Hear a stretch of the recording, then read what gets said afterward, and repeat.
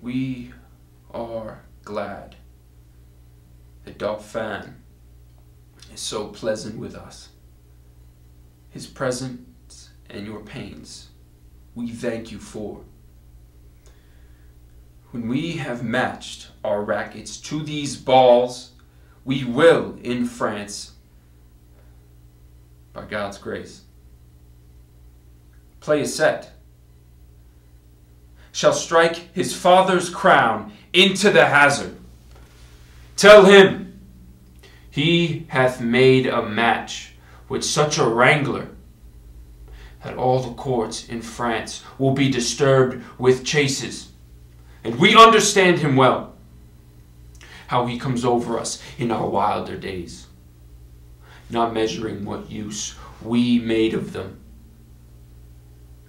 We never valued this poor seat of England, and therefore, living hence, did give ourselves to barbarous license, as 'tis ever common, that men are merriest when they are from home. But tell the Dauphin, I will keep my state, be like a king, and show my sail of greatness when I do rouse me in my throne of France. For I have laid by my majesty and plotted like a man for working days.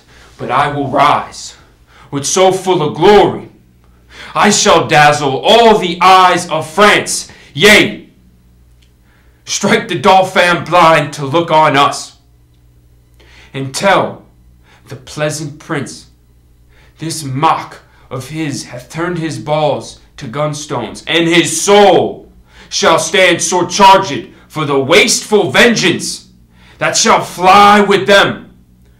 For many 1,000 widows shall this his mock from their dear husbands, mock mothers from their sons, mock castles down, and some are yet ungotten and unborn, that shall have cause to curse the Dauphin's scorn.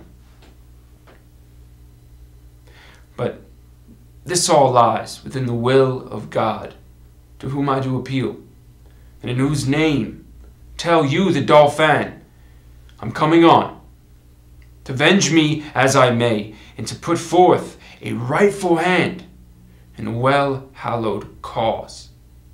So get you hence in peace, and tell the Dauphin, his jest will savor but of shallow wit, when thousands weep more than did laugh at it. Convey them with safe conduct. Fare you well.